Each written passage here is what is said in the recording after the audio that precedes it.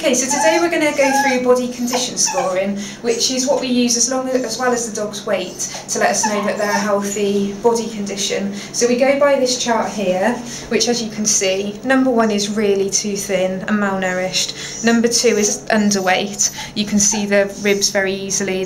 And you can see their pin bones along their back. Number 3 is ideal. This is what we're always aiming for. And number 4 is overweight, which we do see too much of, and we also see too much of the obese dogs. So now we're going to show you on how to body condition score your dog at home. So what you would do is start at the front and have a feel of the ribs. You should be able to feel them nice and easily. You can see I'm placing hardly any pressure and I can feel her ribs nicely. Now if I couldn't feel them and had to press, that would be an indication she's overweight. And if they were visible, then we'd be thinking she's a bit too thin, but she's perfect. And now we would feel down her back.